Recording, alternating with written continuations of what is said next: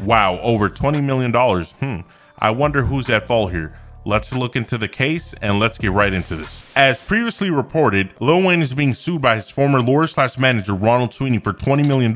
Sweeney accuses the rapper of screwing him out of commissions owed. Lil Wayne is also being accused of refusing to sit for a deposition and answer questions about his settlement with Birdman. According to court documents obtained by Radar, the rapper's former lawyers and manager Ronald Sweeney claims Wayne failed to appear for a deposition on August 24th, 2021. They claim he also refuses to provide available dates for another deposition. Sweeney says Wayne's team says they won't schedule it until the judge rules on their motion to dismiss the $20 million lawsuit. Sweeney says this is nonsense and wants the court to step in. He is demanding Wayne be ordered to appear and be grilled under oath about the facts of this case. The attorney started working with the Young Money founder Lil Wayne back in 2005. He claims he took over as manager after Wayne had another man named Cortez Bryant fired. The suit says Wayne failed and refused to pay plaintiffs his promised 10% of the recovery from lawsuits, 10% of the sale of master recordings owned by Lil Wayne's record label, and then 17% in general commissions that he owes to plaintiffs in connection with plaintiffs' day-to-day management activities. Wayne is also countersuing Sweeney, accusing him of overcharging him for years. He is demanding in excess of $20 million.